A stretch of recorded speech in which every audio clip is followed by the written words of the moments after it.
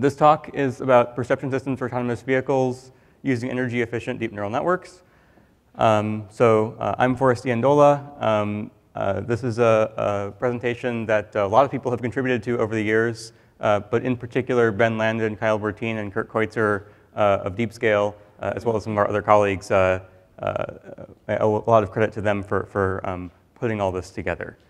So diving in here, I'd like to kind of just level set on terminology. So when we think about an autonomous vehicle, there are a lot of components to that, and some of them are still being defined and figured out because it's a pretty kind of emergent technology area. But broadly, four of the most critical pieces of an autonomous vehicle are sensors. So naturally, this being an imaging conference, we know lots about that here. You probably know more about it than me. Those sensors serve as inputs to a variety of other systems in the car, most critically the perception system. So perception, some people call it computer vision. I like the word perception because it's sensor agnostic. So applying algorithms to make sense of going from pixels and bytes to what really is the semantic content of our environment as well as its 3D position. The complement to that is high definition offline maps. So those maps typically, they're in 3 dimensions as much as can reasonably be annotated of the static objects in the environment have been. So things that don't move very often, like the lanes and the signs and so forth, should be on the maps. And then naturally there's an interplay between those two where the perception system captures the dynamic objects which gets superimposed onto the map. Together, all this forms an environmental model which goes into the path planning and actuation system, which figures out where would we like the car to go and how do we manipulate the car's actuators to accomplish that. So naturally, so our company, DeepScale, focuses primarily on the perception piece, and that's what I've been invited to talk about here today, so that's what I'm going to do. And so let me spend a few minutes on what does a car really need to see to drive. And this is sort of an unbounded problem, because as humans, we know that as we drive, there always are more things we could look at, more data that we could uncover around us to further improve our driving decisions. So here I'm just going to start with the basics and leave it to your imagination to fill in all the other things that I don't have time to give as examples. So sorry, this is really small because it's actually a very kind of fine-grained problem. So you want to detect all the critical dynamic objects. So you have non-vulnerable objects like vehicles, which, I mean, vulnerability is sort of a continuum. The most vulnerable objects tend to be unprotected pedestrians, motorcyclists, and bicyclists, where if you collide with them, there's a very high chance they'll be seriously injured or killed. Vehicles that have occupants in them and they're moving around are much less vulnerable to injury, although it's still a big concern. Parked cars, for example, you don't want to hit them, but the damage to human life is going to be lower. So you kind of have this taxonomy of the vulnerability of the object as well as its category, vehicle, pedestrian, and you could divide it into hundreds or thousands of categories potentially. You want to track the objects and figure out their range from you. So how far away is it? And ideally, to put them in 3-dimensional space. Here, for simplicity, I've just drawn rectangles, bounding boxes. But what you really want is a 3D box for each object with its extent, its roll, pitch, and yaw, and so forth. So you have as much as, up to depending how you think about it, a 6 to 9 degree of freedom object detection problem with how far away it is, what's its 3D box, and what's its roll, pitch, yaw. And then you start to think about where can I drive? So here, the darkest green is where my current lane is. The lighter green is where else can I currently drive safely and legally. And then the yellow on the other side that is road, but it's actually not drivable road for me because it's out of reach for me, and it wouldn't be legal for me to go this direction in those lanes.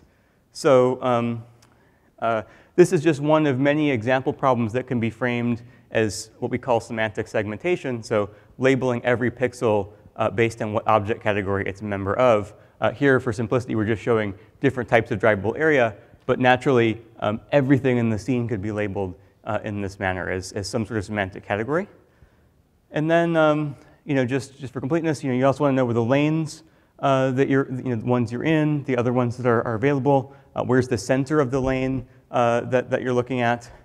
And an interesting thing about this is, well, there are lots of papers on how to do this sort of thing, but one challenge that I'll get to in a minute is it's hard to do all this in a limited computational budget. It's a lot easier to do this with a trunk full of state-of-the-art computing servers costing hundreds of thousands of dollars. The other issue is, well, so there's another conference that runs every year called CVPR, or Computer Vision and Pattern Recognition, or ICCV, or there are others. So CVPR, there are lots of papers every year about how to solve problems like these. What's lacking is there aren't very many CVPR papers about how to combine a bunch of CVPR papers into a unified model of the environment. So that's something that I think currently is more kind of lore or trade industry secret sauce right now. And I'm not sure I have any kind of final resounding lessons on how to do that, except it's a lot of hard engineering work to get all this registered together, as opposed to just saying, got one model that knows about lanes, got one that knows about cars. They're just kind of different things. You want that all together. Right, so hopefully I've given you at least a rudimentary idea of what kind of thing you want to see when driving, in order to drive effectively. Naturally, this is just scratching the surface of the kinds of things you want to know. People from Waymo or Cruise would point at this and go, yeah, that's about 1/100th of the overall complexity of what you want to see. I would agree with that, but it's hard to annotate all of it at the same time. Right, so I guess what I'm seeing right now out there is a lot of companies have built prototype autonomous vehicles that, at least in certain conditions, can drive reasonably well. But if you open up the trunk, you find a lot of computing power. So this is an image that was released by Audi maybe a year or two ago. This is what BMW and Intel were showing not so long ago. This is something from Ford. If you Google image search autonomous driving server, you'll find endless stuff like this. And naturally, Waymo, for example, is too secretive to tell you what's in there. But if you ever pull up behind a Waymo car, there's a little label printer printed sticker that says something to the effect of, "Please do not use trunk. It's full." Just bring your luggage and kind of put it on your lap or something. So I guess let's spend a minute on what are the implications of doing autonomous driving like this. So first of all, not just the trunk space, but big computers lead to cars being quite expensive. So I routinely see people talking about in this article $250,000 to fit a vehicle for level 4 autonomy with relatively limited range of operation, geofenced. And I've heard numbers even higher than that. So this makes the vehicle very expensive. Also, on a reliability perspective, these very high-end servers with GPUs are amazing technology, but they're not designed for automotive constraints, which automotive parts should last 20 years. In fleet operation, still should last many years. These parts are designed to run in the cloud in servers where they're obsolete in 3 years and thrown away, not 20, right? So there are lots of issues with this server in the trunk thing. Maybe most principally because of the cost, and secondarily because of the longevity, the reliability, the power dissipation required. And so that means we can't do this anymore. And so the first place a lot of people look for how do we reduce cost of autonomous vehicles tends to be sensors. That's coming down. There are lots of projections about how sensors are improving. There are people also who are doing more with cameras and becoming a bit less dependent on LiDAR, which currently is by far the most expensive type of sensor in autonomous vehicles. I feel confident that that cost curve will improve, and I feel like there's I don't want to get into the full camera versus LiDAR debate, but I feel like you can take what used to be implemented in depth sensing hardware and move it to software and cameras if you try hard enough. So there are lots of ways to dig yourself out of that hole between better sensors and better software. But then the thing that blows up even more is even more servers in the trunk to support all that. So the place a lot of people look next to reduce the cost is how do we take those servers in the trunk and replace them with something that looks more like a few cell phones in its size and cost curve, power, et cetera. So I'm not the first one to think of this. Lots of companies, most principally I'd say NVIDIA, are pushing really hard on adapting their hardware in each redesign to be more centered on deep neural nets, which tend to be the most energy-consuming and compute-consuming piece of the neural net of the autonomous vehicle stack.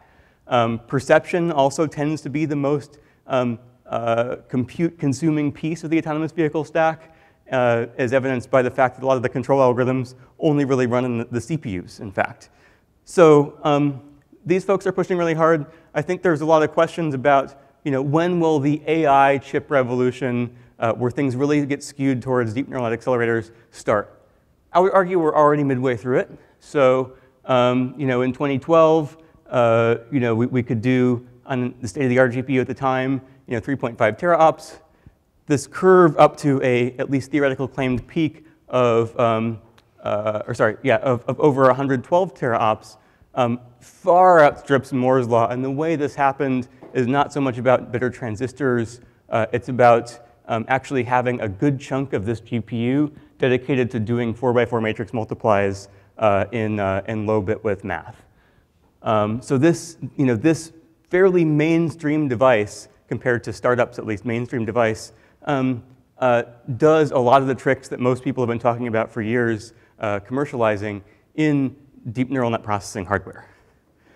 Now, what's not so good is how little memory has improved in this time.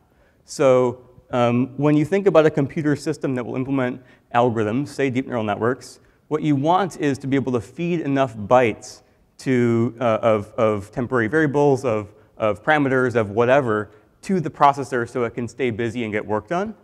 So you can have this issue of being what's called bandwidth bound.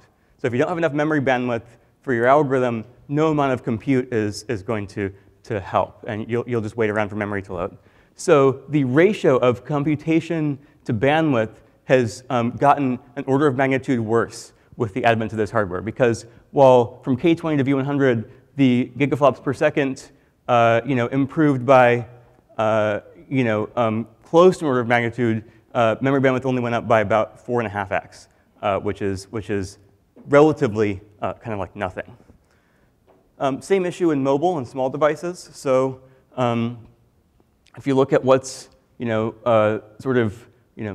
in the early days of deep learning, a lot of people from the group I was in at UC Berkeley worked on implementing deep neural nets on mobile devices as early as 2013.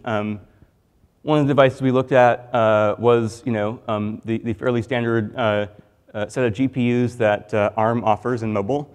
And you get a computation to bandwidth ratio of 9.3, which is livable. You don't have to be that clever with your algorithms and implementations to get pretty high utilization of that GPU. But today, things are skewed at least as badly in mobile as they are in servers. So even kind of fairly relatively low-cost Chinese silicon like Huawei, they're doing neural net accelerators. They're using the same DDR4 technology that they were using last year before they had the neural net accelerators. That blows out the compute to bandwidth ratio quite badly. NVIDIA, Jetson, Xavier, they're a little cagey on numbers, but according to my friend Brian Catanzaro there, VP of Applied AI, one of my former lab mates at Berkeley, these numbers are more or less correct. And this compute to bandwidth ratio is the worst I'd ever seen when I started looking at this chip last year. So that's where we are now. And if not clear, the implications of this are the worse your compute to bandwidth ratio, the higher it is, the narrower the set of computations that you can do that will fully utilize the hardware. So what do the next generation servers look like? Where are we headed? So there are a lot of claims out there. We can take these at face value for the sake of analysis.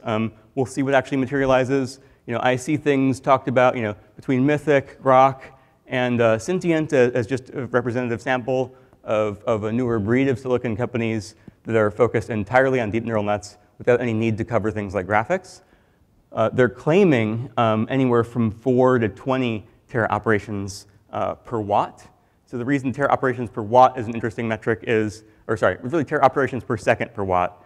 That's interesting because it's free of any constraints on what size is your device. It's just saying, given a 200 watt chip, you multiply that number by 200 to get how much you could theoretically run. So this is getting increasingly sort of speculative or estimate oriented because we haven't seen this next generation of chips yet in the flesh for the most part.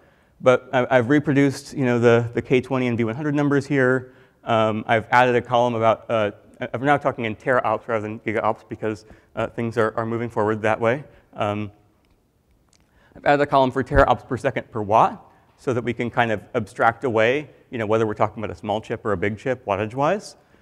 But let's say that we look at one of these chips that's claiming 20 tera-ops per watt for common deep learning operations.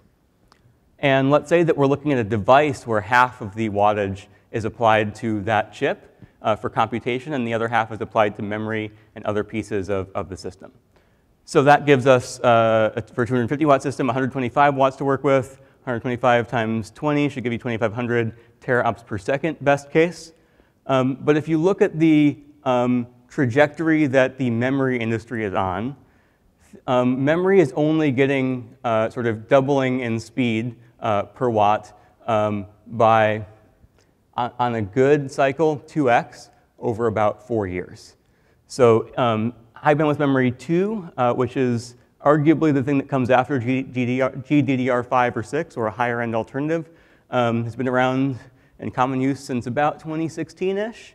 And the projection is that in 2020, high bandwidth memory 3, HBM3, will come out and be twice as fast as that with all else, such as wattage, held equal. But if you go from that V100 to that 20 tera-op per watt theoretical device, and it's doing 2,500 tera-ops per watt or tera-ops per second, and you're just using the natural progression of memory to HBM3, you're talking about over 1,000 computations per byte. So you actually have to compute 1,000 things before you load the next thing or store the next thing to memory. And there's a very narrow set of deep neural nets and algorithms that actually meet that constraint. If you don't do that, it will still run, but it will be really slow. So from my perspective, to kind of conclude this section, what I see going on is, well, we asked, will the next generation of chips sort of solve all our problems, get rid of the server in the trunk, and so forth? And the answer is, I think it will help, but it's sort of an Amdahl's law issue where you fix one bottleneck and all these other bottlenecks, such as memory, emerge. And so I think the reality is, we're going to enjoy some benefits from these next-gen and next-gen chips, but we also have to dramatically rethink how we design our deep neural networks to take advantage of them and really, for real, deliver on that promise of going from multiple kilowatts of servers in the trunk down to something that's hopefully close to being negligible, that consumers could get their hands on easily in mass-produced vehicles. So I tend to call this concept, we've intermittently call it small neural nets, or sometimes we call it squeezing AI.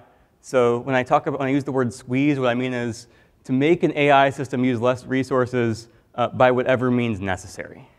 So by resources, depending on the system you're on and the constraints you're dealing with, those might be how much memory you've allocated, your memory footprint. It could be your memory bandwidth. How much data are you actually transferring between your chip and the memory that's near the chip on your board, but is actually off chip. How many computational operations? This tends to be the most popular thing to try to minimize, although, as I mentioned before, compute is getting very close to free, and all this other stuff is just as expensive as it used to be. Power and energy are very important. Power being kind of a hard ceiling on how much heat you can dissipate and how much your chip will actually draw. Energy being something to optimize. And then I look at time as a resource just like anything else. So how many frames per second, or how can we reduce the runtime of these algorithms?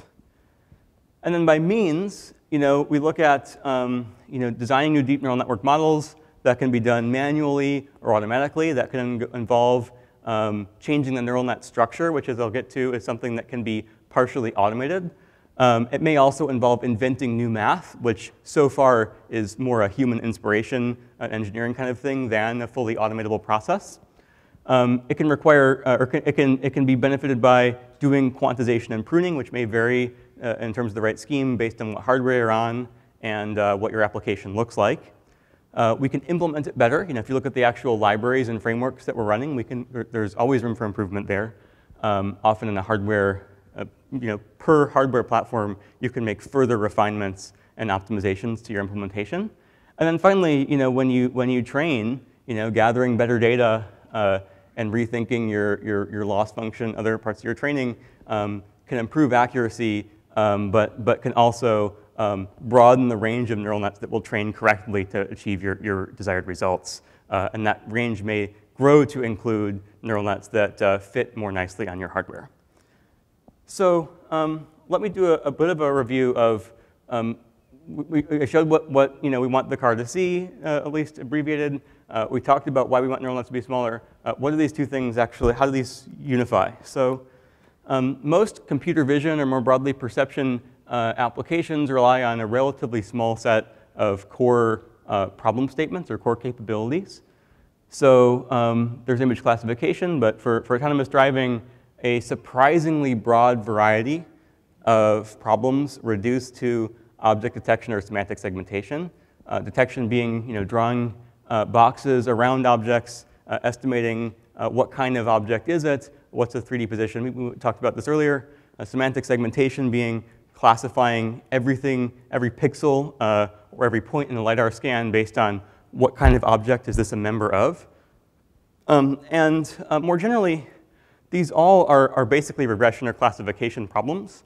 Detection being a little bit of an oddball in that you have to estimate a bunch of coordinates. But many of the other things we do, not just semantic segmentation, but say depth estimation, are basically tensor to tensor computation. So you input an image or multiple images or LiDAR scan or whatever, and then you output more or less the same data structure that's been annotated automatically by your model. You could even do that for estimating the depth or the 3D shape of the environment. As a result, there's a, if you can solve one of these well with a good neural net, chances are you could train that neural net to do a bunch of things like this.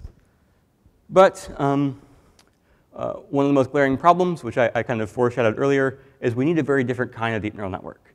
So models like VGG16 and ResNet and ResNext have been very popular. I think when you're looking at a cloud-based server environment, or maybe even a bunch of servers in the trunk, you can get away with things that are this computationally intensive, running at many gigaflops per image, even for relatively small images, potentially even blowing up to teraflops per image for large images. But when you look at embedded devices today, as well as I talked about earlier, the embedded lower-end devices of tomorrow, particularly with their constraints on memory bandwidth, this tends to really not be the right approach. So a few insights about what we want instead of this. What would be better? So one observation is speed, throughput, or how latency as well. It tends to be more related to memory accesses than computational operations. So basically, the insight is if you have to go off chip to retrieve something, and unless that you're retrieving something that you're going to use in the far future, that's going to kind of take the whole operation, make it grind to a halt for quite a while. So that's an issue. Basically, talking to off-chip DRAM, or even worse, disk, is kind of the thing you just want to remove from your bag of tricks as much as you possibly can. Similar thing with energy. So this is a study by Mark Horowitz's group at Stanford. This is using older technology before the deep neural net revolution, older transistors as well as more basic just CPU processors. So, but just on that, there's a several order of magnitude gap between doing a computation and accessing something off chip. Accessing caches on chip also is not cheap, but it's much, much cheaper than going off chip. So anything you can do to avoid falling off your chip in terms of spilling load or having to reload parameters every image or things like that is really, really good for energy and speed. And again, I think this has actually gotten worse potentially by at least a couple more orders of magnitude, this gap, with the latest technologies. So this is something that, between Keutzer, who I guess I didn't really introduce earlier, he's one of the co-authors on this talk, but Keutzer actually is my former PhD advisor at Berkeley, and he is also my co-founder at DeepScale. So Kurt and I have been working on squeezing neural nets into small places for close to half a decade now. So by 2016, we'd already explored on the order of 10,000 configurations of deep neural nets. By configuration, a unique configuration to me is a unique neural net architecture or topology, and also its training regime. So, in reality, more like 1,000 architectures, each trained 10 different ways. And we were super lucky to have access to a supercomputer at Oak Ridge National Lab through some friends at Berkeley that made a lot of this possible, because as you may know, compute tends to be one of the most important things to have access to when exploring the design space or when training neural nets, even if you're doing it pretty efficiently. So the punchline here was that, so at the time, the most widely cited and probably most widely used deep neural net for computer vision applications, definitely for image classification, but extended to other applications like detection, was AlexNet or models based on AlexNet. So you get about 80% top 5 accuracy in those days with AlexNet and have around 240 megabytes of parameters. With SqueezeNet, which was simply an entirely new neural net design that we came up with new layer dimensions, new organizations of layers, we got that down by 50x, so down to just 4.8 megabytes. And the aha here was, if you look at an embedded processor that might have on the order of 10 megabytes of on-chip memory total, not DRAM, not off-chip, but on the chip, you could store the parameters of the model, and you could store its temporary variables if you're running at a low batch size, like batch size 1 for real-time applications, and never fall off the chip. You just eat images, do all the processing locally, spit out the results, and you could unplug the memory, and it would still work. This, naturally, things have moved a long way since then, which I'll get to. But this was an immediate success in embedded vision. Companies ranging from the embedded hardware company NXP to Facebook and Qualcomm have showcased various SqueezeNet-based models doing great things. SqueezeNet has become part of the source code of most deep neural net frameworks now, and it's sort of a standard reference model that lots of people use as inspiration or even use in their work. But we didn't stop there, so SqueezeDet is a squeezed-down model for object detection, localizing and classifying objects and images. It's at the time won a Best Paper Award at CVPR Embedded Vision Workshop. Really kind of advanced the state of the art on the trade-off between accuracy and speed in these problems. Runs quite well on mobile devices.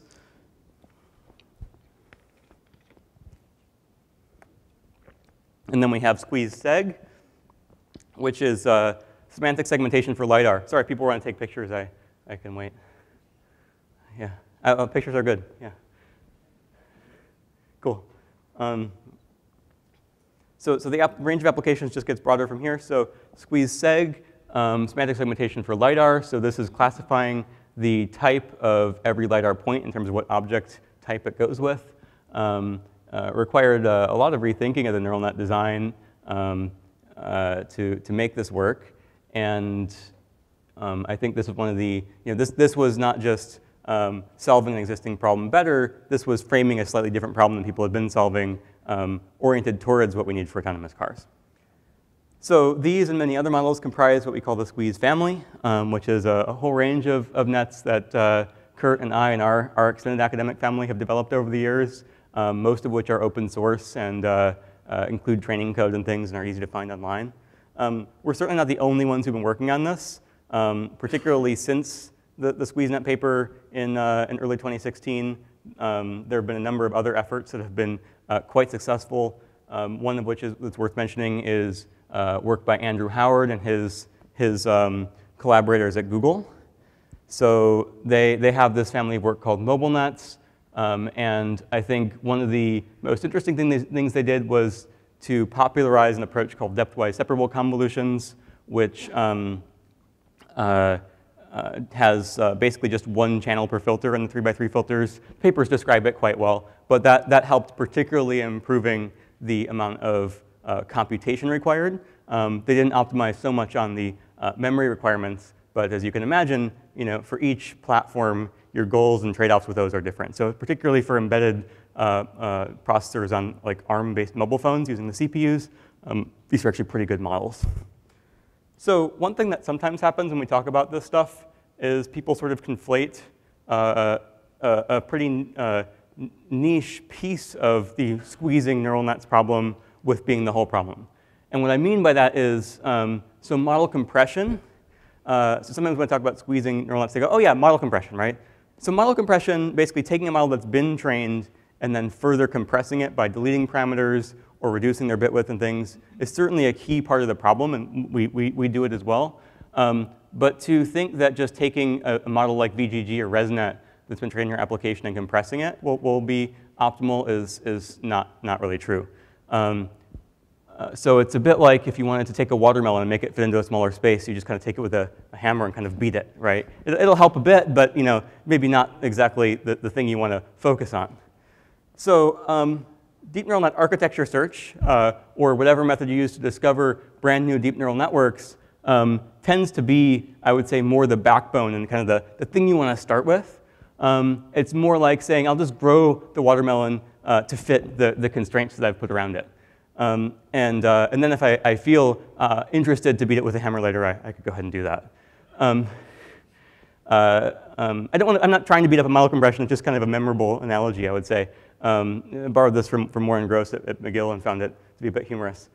So when it comes to architecture search, I think where a lot of people the hurdle you have to clear and the hurdle that people I think initially struggle with is, well, I got a deep neural net off the internet. It's kind of like a program. If I modify it, I might break it, so that's bad. Well, actually, deep neural nets comprise an infinitely large design space, and there are many things in the deep neural net design space that you can modify, which probably won't hurt much and might actually make things work better. So let me just talk about what some of those are. And to do that, I'll kind of introduce first the anatomy of a convolution layer. So convolution in deep neural nets, particularly convolutional neural nets for vision and 2D and 3D applications, kind of have a definition of their own. So the kind of core piece of this, kind of wander over here for a minute. So that orange box there, that's the data structure that these things are comprised of typically. So it's a tensor with a height and a width and a number of channels. And your filters look like that. Your convolution filters look like that. Your inputs look like that, and your outputs look like that. And then you have a series of kind of like matrix multiplications, but with a couple extra loops that run these filters up and down, left and right on these grids. So when you start looking at a neural net and how to change it to use less resources, one thing that's definitely worth looking at is what's the height and width of your filters, because often what you might start with is overkill. So in convolutional neural nets, I often see people using 3x3 filters with 3x3 by number of channels filters for most of the net. And the reality is you want some spatial resolution in your filters, but you can get away with an awful lot of filters that are just 1 by 1, where they're doing rotations across the channels of intermediate variables, but they're not aggregating across the spatial domain. And actually, you can replace a surprising number of 3x3s with 1 by 1s in most nets before the accuracy starts to degrade. And each 3x3 you replace with a 1 by 1 has 9x fewer parameters for that filter, and that adds up quickly. There's also what we call channel reduction. So reducing, basically there's this quadratic effect that people might, on the surface, mistake as being a linear effect, which is if I have a series of layers that I'll have the same number of filters, and let's say I start out with 384 filters per layer, and then so this orange box on the left, bottom left, that's a sort of a example net to start with that has a long series of filters that are, or layers that have 384 filters. If I change that 384 to 128, for example, cut it by a factor of 3, I have 3x less filters, but the surprising part for some people is I also have 3x less channels per filter, because the number of channels in your current layer is actually dictated by the number of filters in your previous layer. So this is sort of, you tune this knob a little bit, and the resource requirements actually tend to move wildly. So there's a lot more here, but to try to make some forward progress. So there's model distillation and compression. This is something I think you want to do basically as a post-processing step. After you've discovered a net that works pretty well, you want to potentially train it to replicate a better net. That's the thing that actually helps quite a bit. I was actually skeptical of this area at the beginning, but this particular paper here, I think has kind of proven in that this approach is really pretty effective and at least buying you a couple more accuracy points. So when you look at kind of the deep neural net architect's palette, if you will, a sampling of what's on there are 3x3 convolutions, pointwise convolution, depthwise convolution, which is where instead of having every filter span all the channels, you have the filters only span one or very low number of channels. Channel shuffle and shift are both pretty recent innovations, relatively speaking, of how to get more mileage out of fewer filters and less computations. So these are the kinds of things people do. If you think about channel shuffle or shift, these were, again, recently invented. Anybody could invent a new one of these layers or tricks at any time, maybe you. So kind of integrating all this. So if you really want to do a deep dive on this stuff, there's like a 10-page-ish paper that Kurt and I wrote called "Small Neural Nets Are Beautiful." It was presented as an invited keynote at Embedded Systems Week 2017, and we kind of go through blow by blow what are the things that we know how to do, and then when you unify them, what's the multiplicative effect by doing all of them at the same time on reducing memory traffic, reducing compute, so forth, and how can we do that with while minimally or not at all impacting accuracy. So taking a step back and thinking about this, the artistic process that engineers do to design a deep neural net, manual design, each iteration to evaluate a point in design space, quite expensive. Exploration tends to be limited by human imagination. Kind of go through this sequence of things, kind of look at the result, go back, try something else. And the question is, can we automate this? Or maybe more to the point, what aspects of this can we automate?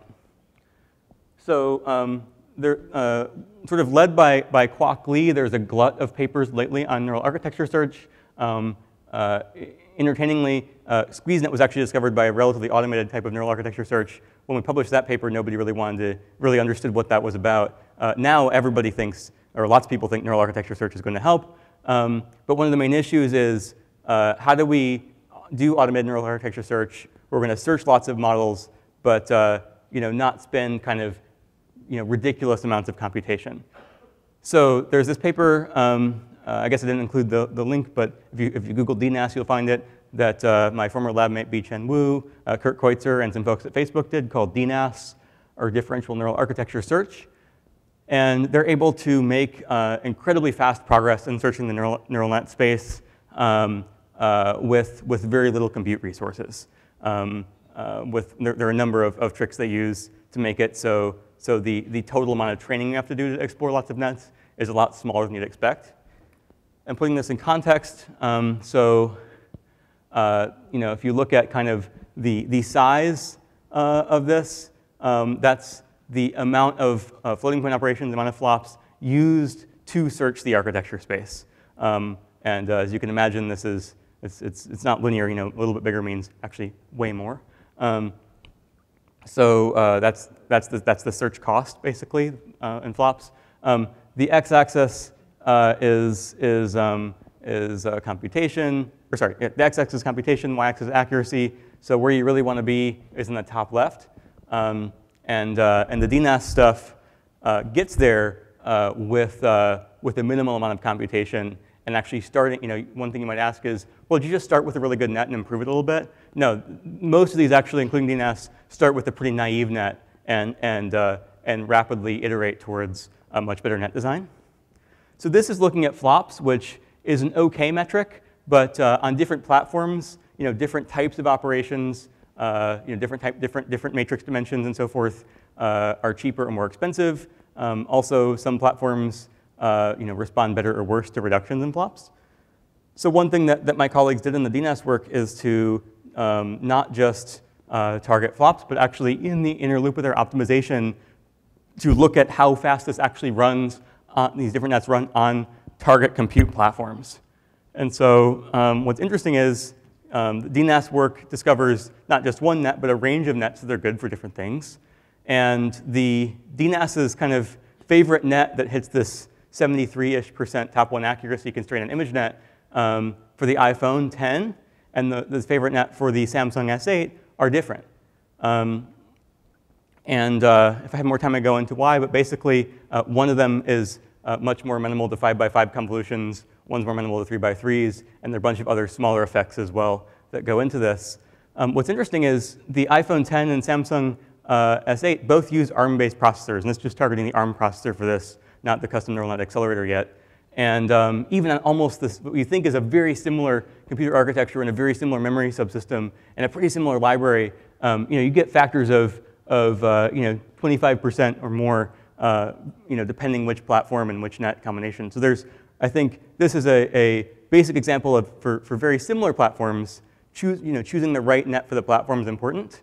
I think as we head towards this kind of, as Jensen Huang calls it, Cambrian explosion of different neural net accelerators coming out, we'll see sort of wild swings in, for this neural net accelerator, you really want this net design. For that one, you want that one. And if you get them wrong, you're off by a factor of 10 in speed or something like that. So I'm getting towards the end here. I think the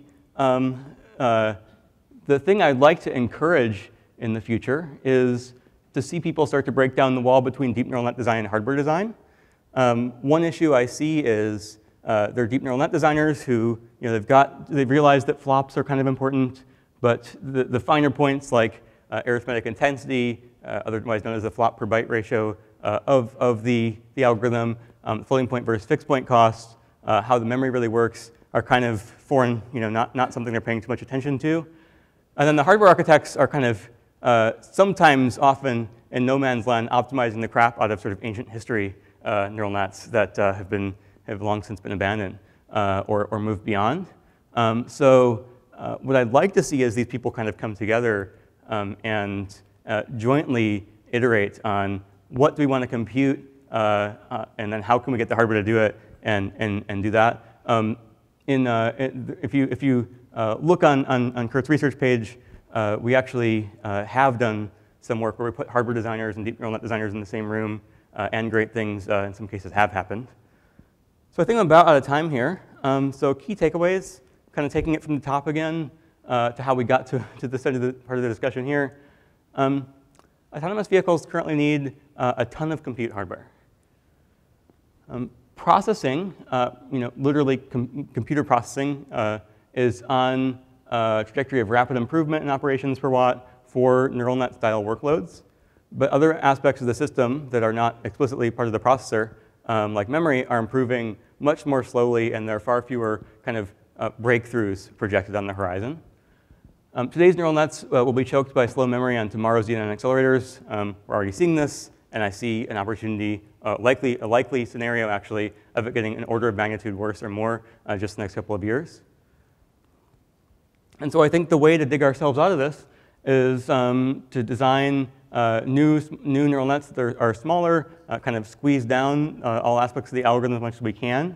They'll make full use of these next generation computing systems, reduce hardware costs of autonomous vehicles, and ideally enable lower cost, larger scale rollouts of autonomous vehicles in far more scenarios than just autonomous urban taxis. Thanks.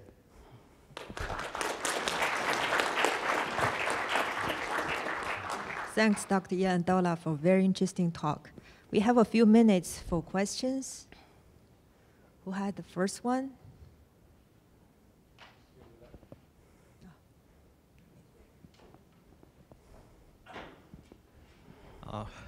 So, Jokunze Basler, you have presented the problems that occur from transferring neural networks, which are basically a structure designed for biological hardware, onto a von Neumann architecture where we have processors and RAM, and then we run into all those problems that the processors are faster than the RAM and so on.